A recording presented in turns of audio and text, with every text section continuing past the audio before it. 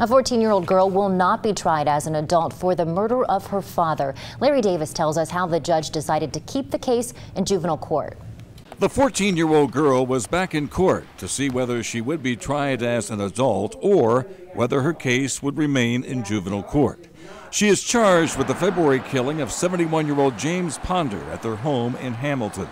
Butler County Juvenile Court Judge Kathleen ran down a list of issues she considered in making her decision. One was whether the teen was emotionally, physically, and psychologically mature enough to be transferred to adult court. I cannot find that it is in her best interest also to transfer her over to the adult system.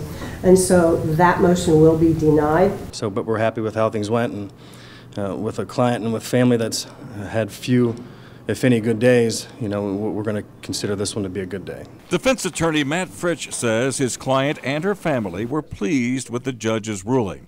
Had she been bound over to adult court, she would be subject to adult penalties. Now the girl will continue to receive treatment. I think just by nature of being a 14-year-old child, I don't know if it's specific to her, to any child at that age, but she's still a growing child, and the level of maturity in the court's eyes wasn't there, and obviously we believe, concur with that assessment. So, still unknown and yet to be discussed is what led up to this shooting. Defense attorney Fritsch says that's something he's not going to discuss prior to trial. In Hamilton, Larry Davis, Local 12 News. And the judge said reports from juvenile detention show the teen has been behaving. A pretrial hearing is set for June 27th.